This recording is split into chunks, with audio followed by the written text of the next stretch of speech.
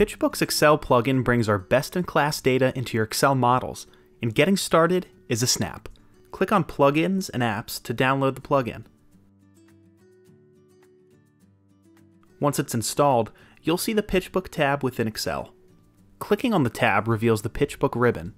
To get started, let's build a simple list and pull PitchBook data into Excel. First, we'll need to use a simple formula to pull in the PitchBook ID. Simply type in equals PB match PB ID and reference the companies to the left.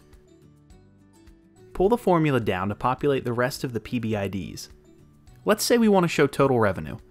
We'll use our PBF formula. First, we'll pull in the PB ID, then the field total revenue.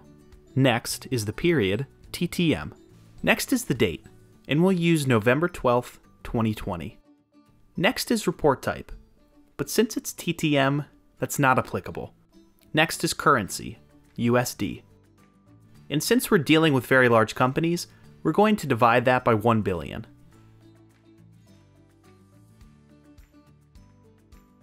Now we have trailing 12 months of total revenue for these companies.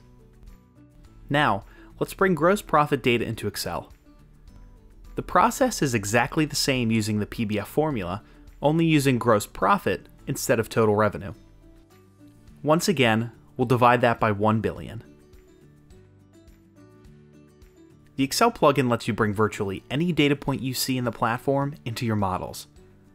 For more advanced tutorials on how to use the plugin, visit the Help Center.